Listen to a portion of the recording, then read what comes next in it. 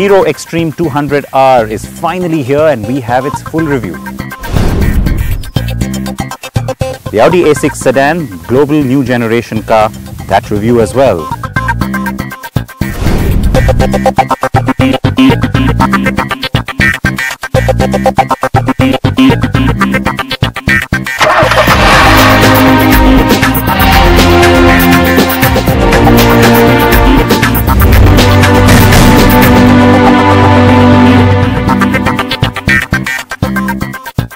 So as you've seen, there's lots coming your way over the next half hour. I'm Siddharth Partner. Welcome to CNB. We will get started straight off then with the latest from Hero, and it's a while since I said that. An all new product from Hero. Well, it's been a long time coming, and this one's been promised to us for quite some time too. And we had an unveil event many weeks ago before the Auto Expo. Finally, the Xtreme, the new bike, 200, is ready to hit the market, and Preetam spent a fair amount of time with it at the BIC.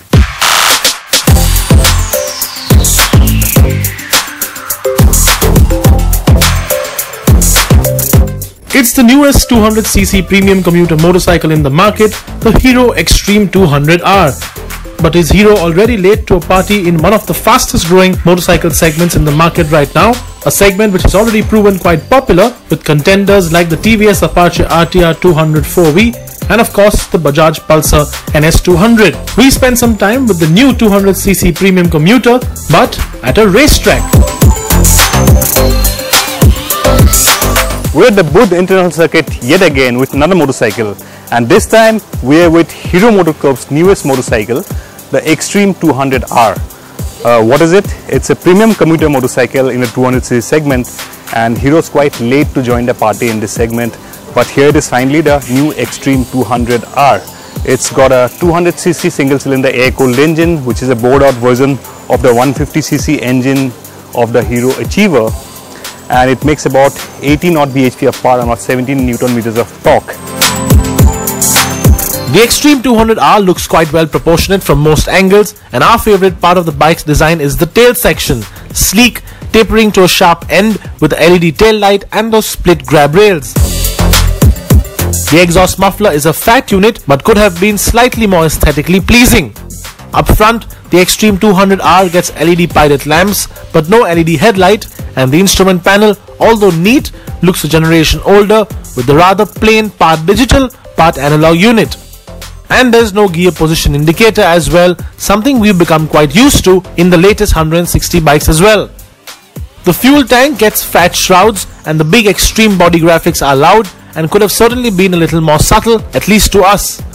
Overall, it is not a bad looking motorcycle though, and is certain to find some appeal, particularly to those not looking for an overtly sporty looking 200cc bike.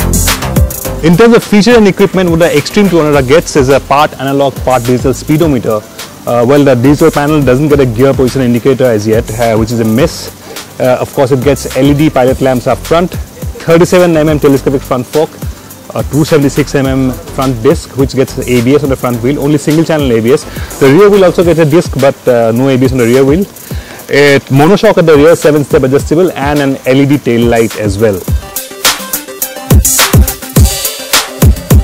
On the move, the 200cc engine isn't very fast and is par for the course in this segment. Speed picks up quickly enough and the bike drops eagerly into corners at the BIC. In fact, handling is the Xtreme 200R's strong point, coupled with the torquey engine, which requires few downshifts around the corners of the racetrack. In fact, the bike feels so confident around corners, we pushed it to its limits and beyond, grinding and shaving off those foot peg feeler bolts. Of course, that's not the way a bike is meant to be ridden and designed to be ridden, but on the street and in the real world, the Xtreme 200R promises to be a stable, torquey motorcycle with decent brakes, which will be welcomed by consumer looking for a strong, stable and relatively powerful commuter motorcycle.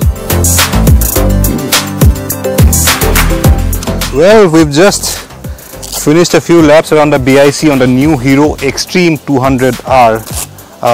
First impressions, well, let's talk about the engine and the performance. It's a single cylinder air-cooled 200cc, makes about 18 bhp of power and about 17.1 Newton meters of torque. It's a carbureted engine, so no fuel injection on offer as yet.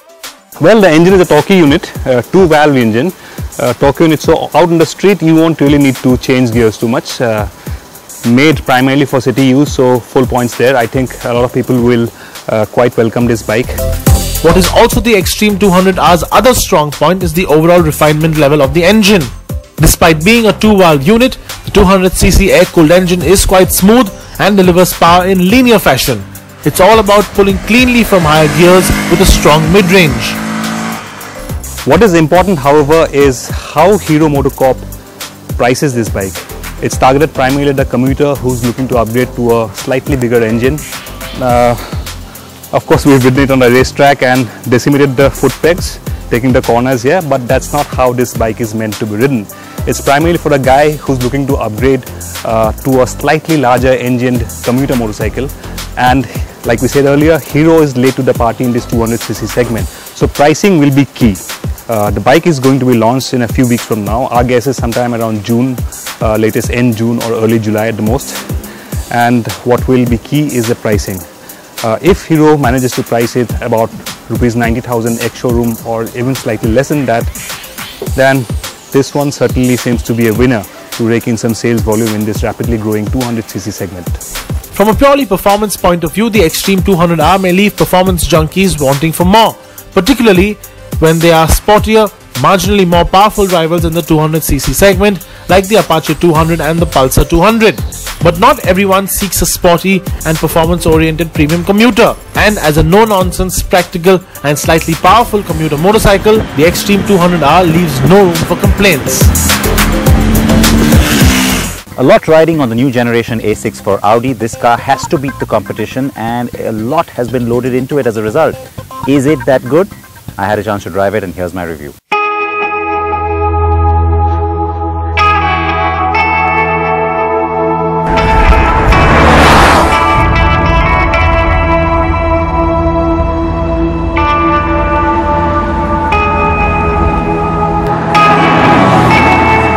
The Douro Valley is probably one of the prettiest places in Europe and provided an excellent backdrop to test the all-new 5th generation Audi A6 sedan. A lot is expected from the new one and I'm happy to report that Audi has delivered. The engine lineup on which the A6 is being introduced is the choice of 1 petrol and 3 diesels. Yes, 3 diesels. There's the 55 TFSI, a petrol V6 with 333 bhp and 500 Nm of torque. India is likely to get that, as well as the smallest diesel, the 40 TDI. That's the 2-litre 4-cylinder 200 bhp 400 Nm motor.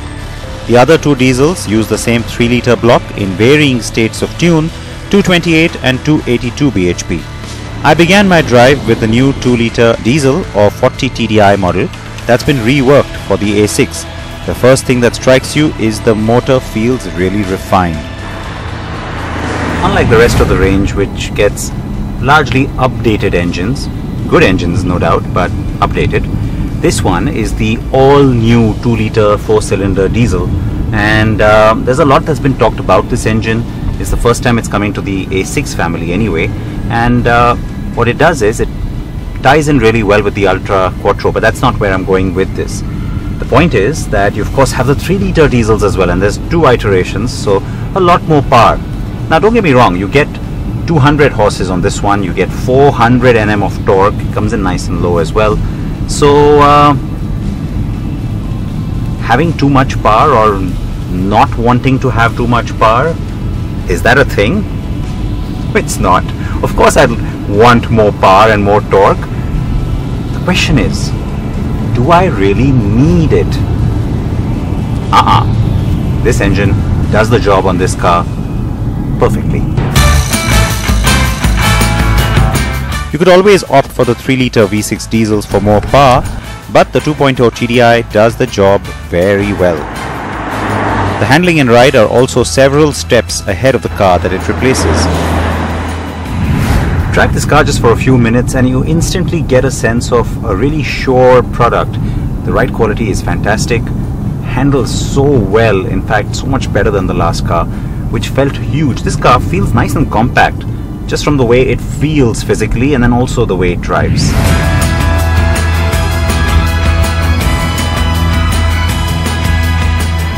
Now the part that has me a little bit surprised, let me go into drive select and I'm going to switch to dynamic. You know, everything stiffens up as it should in any kind of sport mode, but the steering still stays kind of nice and light. Now that could be a little bit of a disappointment to the people who really want something a little extreme, but considering that this is a business sedan, I like that. I like the fact that it doesn't really, you know, stiffen up too much and become exaggeratedly hard. This is nice, it's comfortable, it is extremely precise, it's very sporty still, and it still goes with the rest of the attribute of dynamic.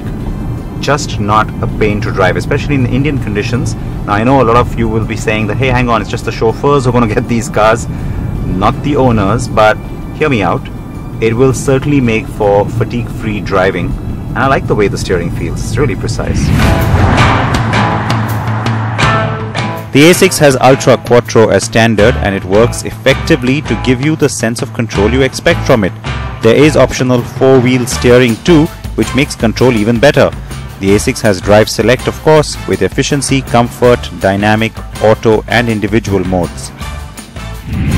Now on the A6, a lot of things have gotten close to being standard, like the virtual cockpit, like the fact that you have these two screens instead of all the buttons and things like that. I'm going to talk about that a little bit later, but the larger point being that the whole idea is to make the car a little more luxurious, a little more swanky. Leather is standard. You don't have fabric seats like BMW or Mercedes offer, for example, in Europe. Now in India, of course, none of that is relevant because we always get the fully loaded, sort of pampered specs, and it's going to be no different with this one too. But I will say this, that you know, there are a few technical things that you could opt for. The air suspension, the 4-wheel steering. Now the car I have right now is the basic one, so it doesn't have all those, and in a way it's a good thing because I get to test what it feels like and then maybe try a car with all of that, and I'll tell you if there's a huge difference.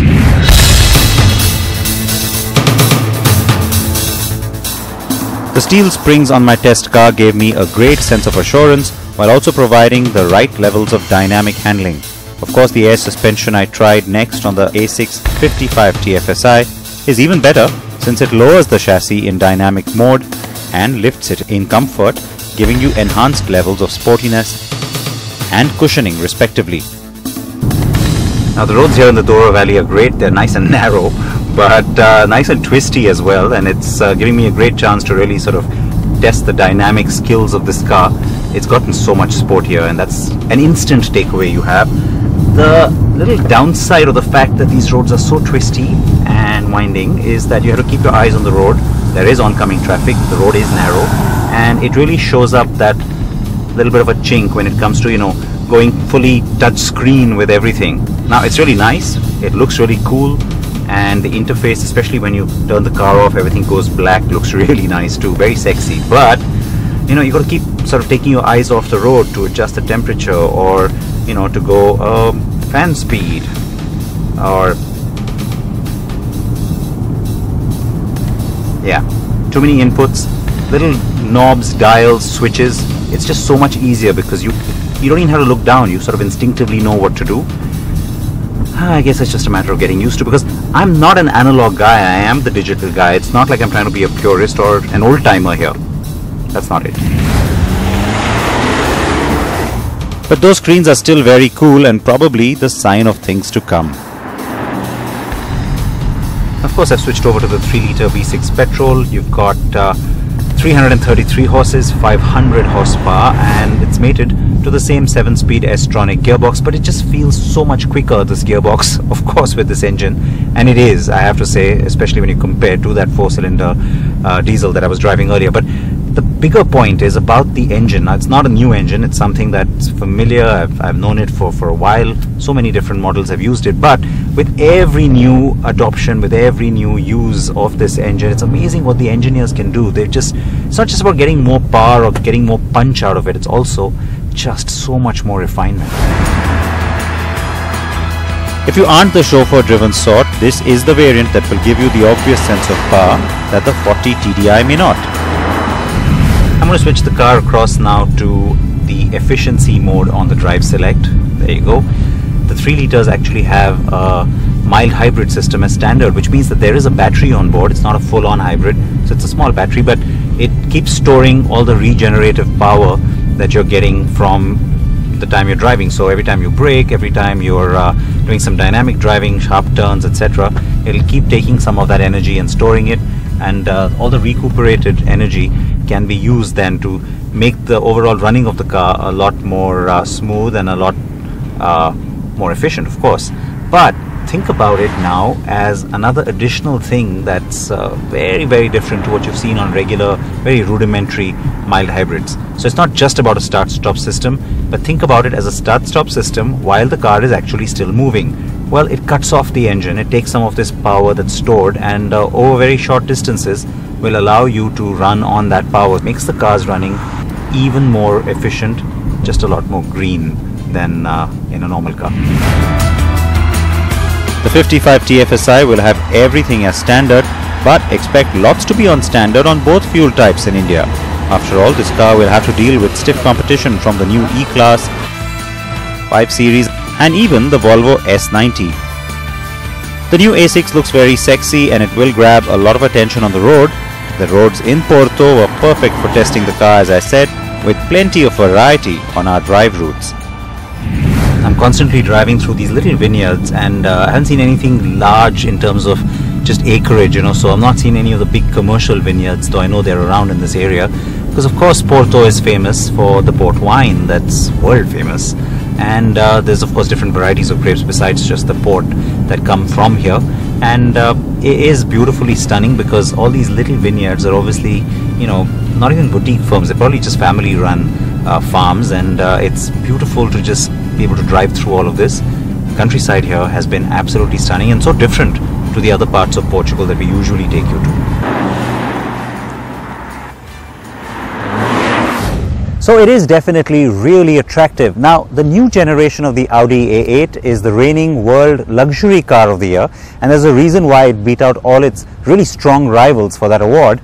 Now, why am I talking about the A8 when I'm standing next to the A6? Well, because in many ways this is the baby A8. Oh, and I promise you, that's not a bad thing. Yes, it does take a lot of its styling cues from Big Sis A8. In fact, since the new A5, A8, A7 and now the A6 have come out, I feel Audi is finally stepping out of its cookie-cutter design strategy. The face is bold, the wide grille makes the car look sure and imposing. The headlamp is stunning with slim DRLs and matrix LED lights made up of 32 LED units. And all of that's likely to be standard on the Indian spec. Now, my favorite bit of the design is just this really what looks like a subtle line, but it's actually a really sharp crease that runs into the back. You also see it when you're driving in your rear view mirror, so it's really nice. And it comes into what's an extremely different and very dynamic rear end. The taillight cluster certainly is going to be the character defining and recognizable element on the new A6. The masculinity that comes through the car's exterior styling is great, since it gives the A6 a definite stance and so much presence. The taillights are the car's signature, with sharp horizontal LED lines and short vertical ones below it. Both are separated by a chrome strip that runs through both taillights. The boot volume is 530 litres, despite storing that lithium-ion battery below its floor. On the inside, the A6 will truly impress, as the cabin has moved up several notches on not just design, materials and gadgets, but most importantly on comfort. The virtual cockpit, a big USP for an Audi, is standard on the A6. The virtual cockpit is something rivals have been desperately trying to replicate. The big screen display on the instruments is crisp and can be customized for bigger or smaller dials, full screen navigation and so much more. The real X factor comes from those twin touch screens on the central console. The lower screen can be used to provide written inputs for the navigation or phone. The upper screen is wider and provides a great interface, especially for connectivity options like Apple CarPlay or the Maps. Audi will bring the car to India only around the middle of 2019. Yes, that's very far away, but it will be a similar timeline as the A8L, which arrives to our shores this year, a year after its global debut. Expect prices to stay competitive, and perhaps the 3-litre V6 diesel could also be made available subsequently, based on customer demand and feedback. By the way, the car I've been showing you right through the episode today is the Kia Carnival. It's not a car that's destined for India, but it's a car that Kia is now considering or assessing for India. So you can react to it. You want to know more about it? Go to our website carandbike.com and check out what I have to say about it. On that note, I'm going to say goodbye. Please wear your seat belts. Please wear your helmets. Join me next week.